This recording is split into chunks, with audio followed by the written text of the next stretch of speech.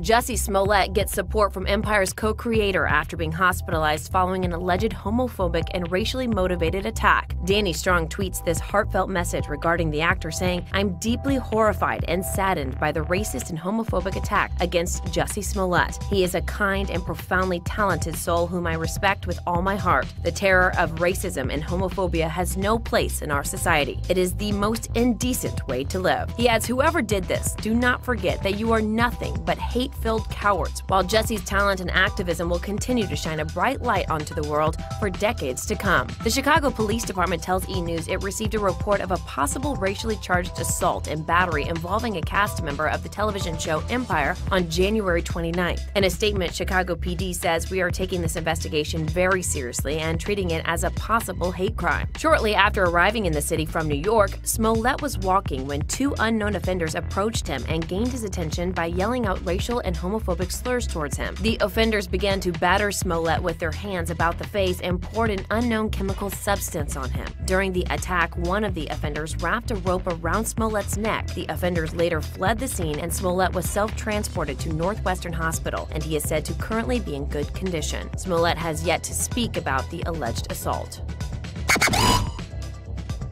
Thirsty for more celeb news? Make sure you subscribe to the E! News YouTube channel so you can stay informed on all the breaking updates. Come on, you know you want to be the first to know about all the latest hookups, breakups, arrests, and so much more.